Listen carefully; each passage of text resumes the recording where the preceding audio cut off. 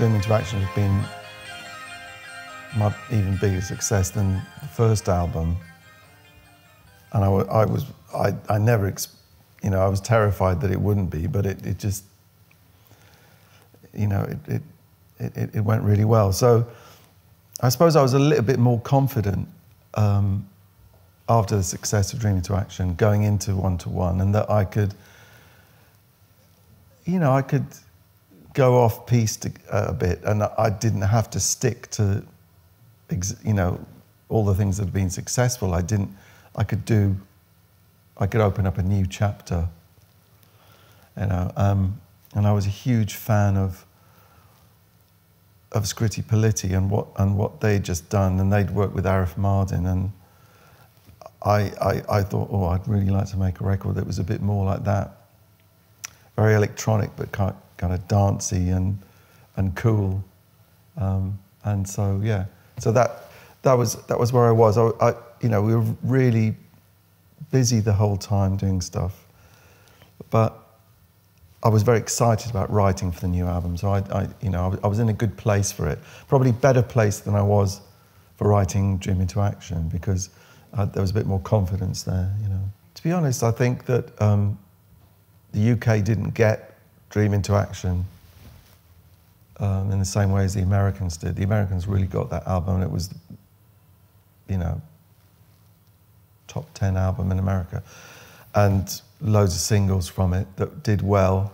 Whereas the UK, you know, it was mainly Humans Live, which is the biggest record here. But I'm not thinking about that at the time. I'm just thinking, I want to make great records. I don't really care about that. You know, I don't care about any kind of strategy.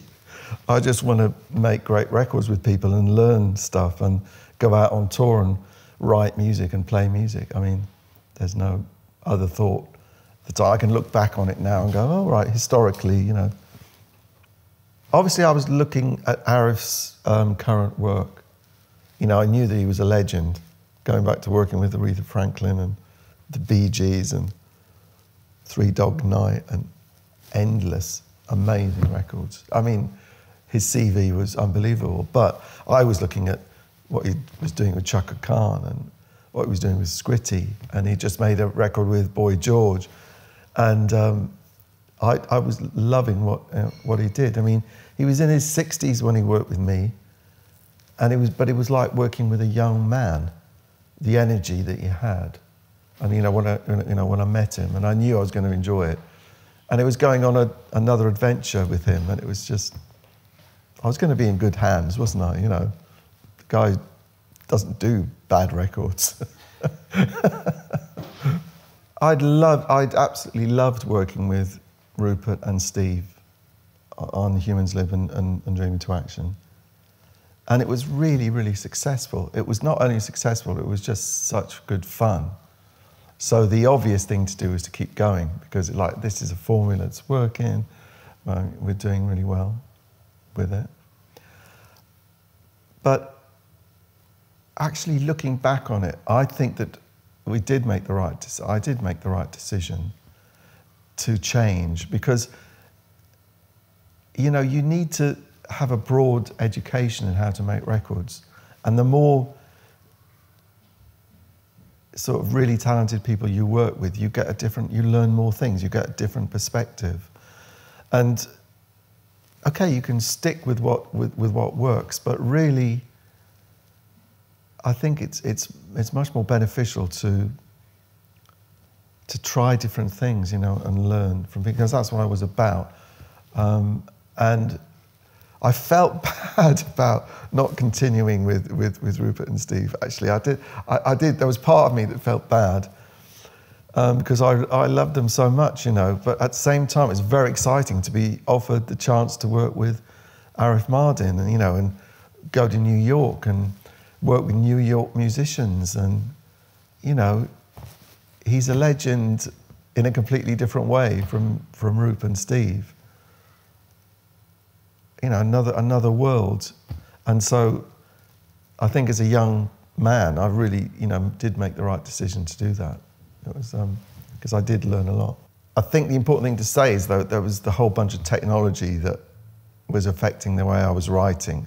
because I just got hold of a Fairlight Series 3, and it cost like 60 grand, you know, which at the time was like an absolute fortune, and it certainly was a fortune from, you know, for me to invest in, you know, in a piece of kit like that. But it was the first sampling keyboard that was amazing. I could sense that, you know, the potential. I'd loved all the stuff that, you know, Trevor Horn was doing with sampling and his use of Fairlights. And I thought, oh, I really want to be part of that, you know, pioneering that sort of thing. And so I wanted it to be, you know, a record that used a lot of sampling. I wanted it to be a bit more dancey, like Scritti. And yeah, so I think the writing was definitely more kind of adventurous and went in that direction. I was at home in England, so I was able to write. I wasn't on the road writing this one, and I was able to program it up in my studio at home. You know, so that was a lot easier for me. Writing on the road was like it's tough. You know, you don't always feel in the mood, and there's a good side to it. There's lots of energy involved, but you don't really know what you're doing. You can't assess it very well. But when you're at home, you can sort of, yeah. All of it was written before I went in the studio. Yeah, all the songs were done.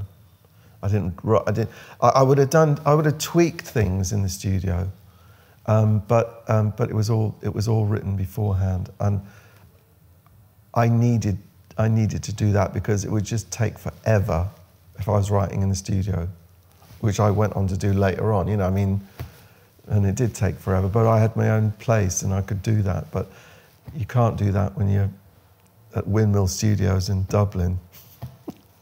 Yeah, I think it was pretty exciting to record there because it was U2's place, and they recorded there. They had their rehearsal rooms in the complex as well. So, you know, that felt like, oh yeah, that's got a vibe. And, you know, it's very exciting to go somewhere brand new and away from home and work, you know, in a cool studio. And Arif was really keen to do that. He was keen to sort of, you know, mix it up between Dublin and New York, which, I mean, you know, hey, you know, how cool is that? So, yeah, very happy to be there. And had some great rooms there as well, where you could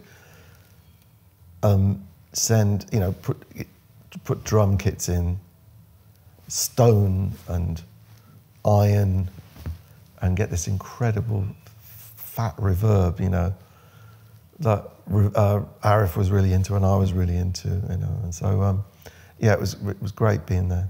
That was the first time for me to record outside of the UK. I mean, you know, well, I mean, Dublin, of course, but no, I'd never been into a New York studio.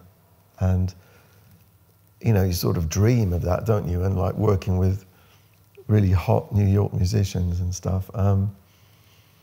So obviously it's a very exciting thing. And I was camped out in the Mayflower Hotel on Central Park, and we used to, Arif had his apartment on Central Park. We used to go up to his place and he'd make us drinks, and, you know, there was a whole social side of it as well.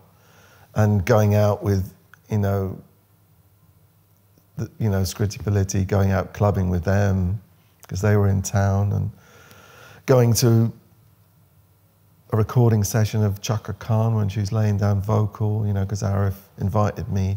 You know, that sort of thing was like, wow, you know, you definitely want a bit of that, don't you? Yeah, so it's very, and, you know, Nile Rodgers being, you know, coming in and playing guitar on one of my tracks, you know, it's like amazing. I really, really liked Arif, and really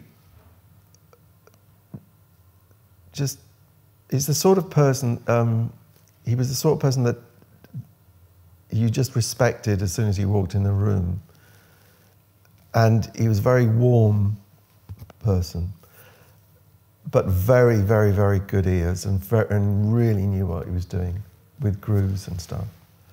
So it was very plain to see that this guy really was an amazing producer. But, you know, as an artist, you know, you think, well, but I still want to hang on to myself here, you know. I want it to be my record. I don't want it to be someone else's record, even though it may sound better being somebody else's record. I really mean that.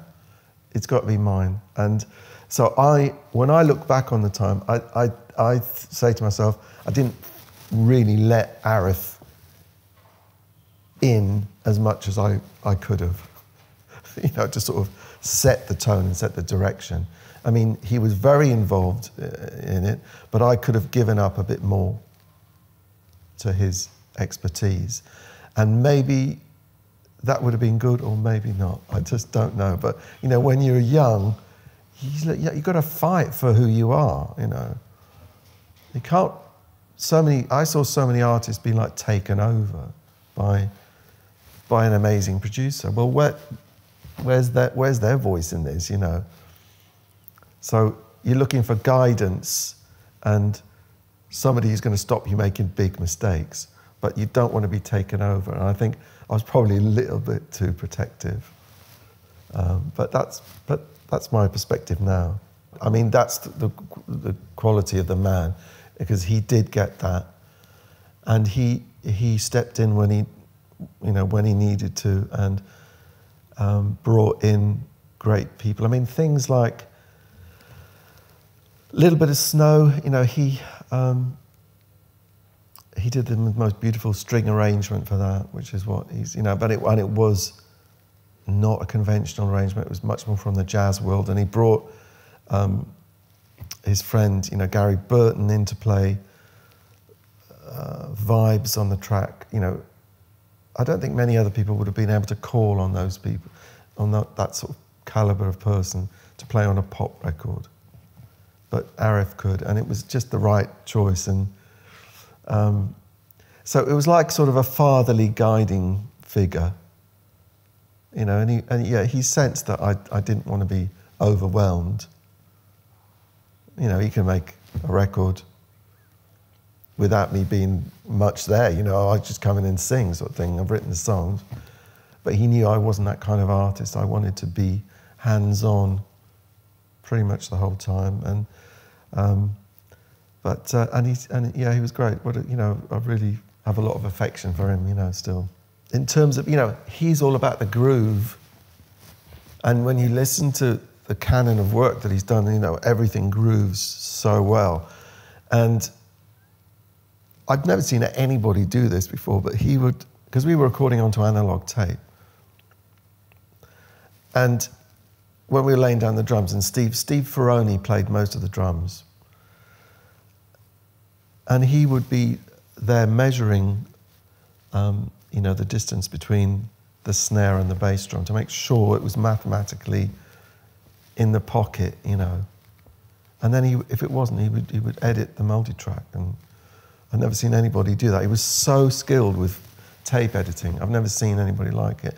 I mean, he did some amazing 12-inch remixes with us, with doing, well, you know, like scratching, and he was a master with.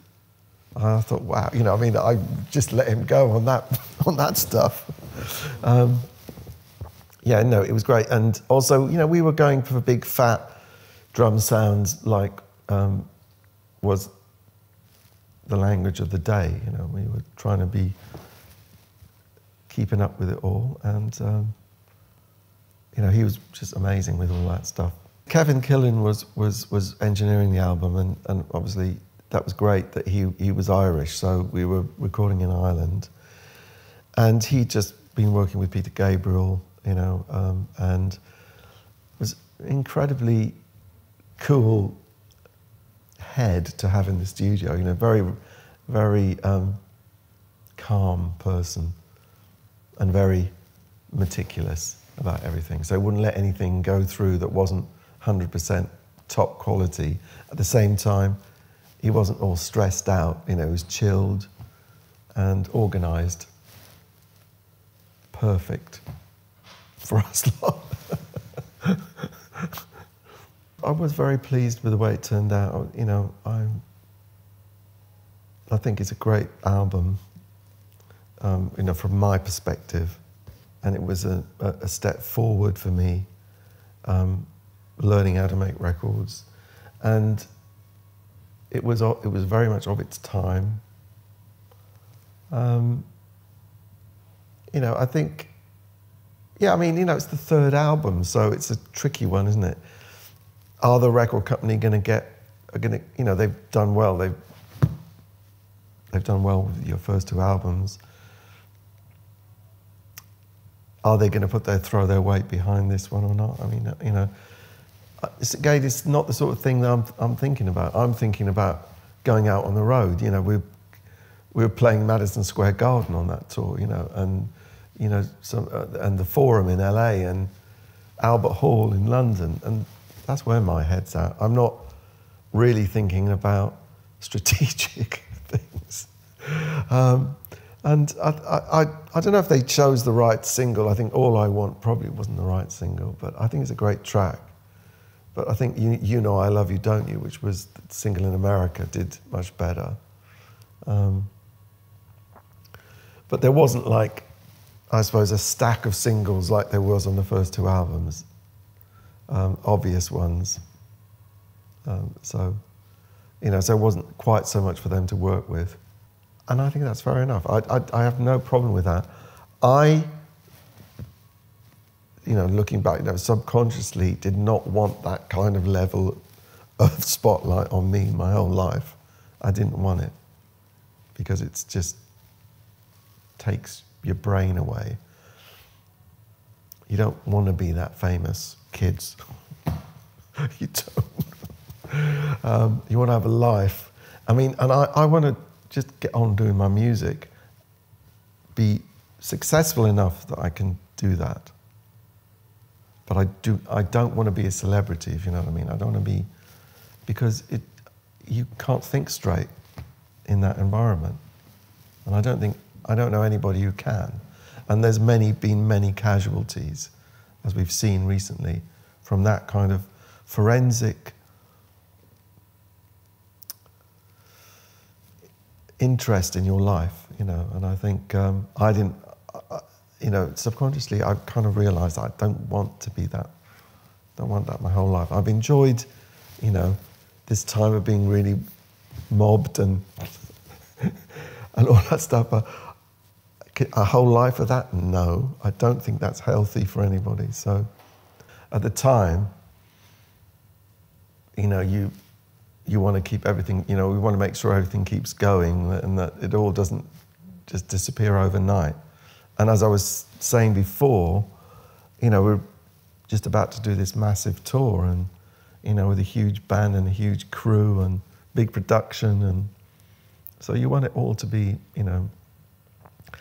But I think then after One to One, then things did settle down, you know, into more of a manageable life for me, you know, where I had my studio at home and I could just get on with making records, and so One to One was a turning point, I think, in that, you know, it was the end of the big spotlight days, and that was getting on with my career and my work. Yeah. Well, I think One to One is a really, you know, I love all the albums that I've put out. Every single piece of music that I've put out on an album, I wouldn't let it go through unless I really liked it. And so, and One to One is no exception to that.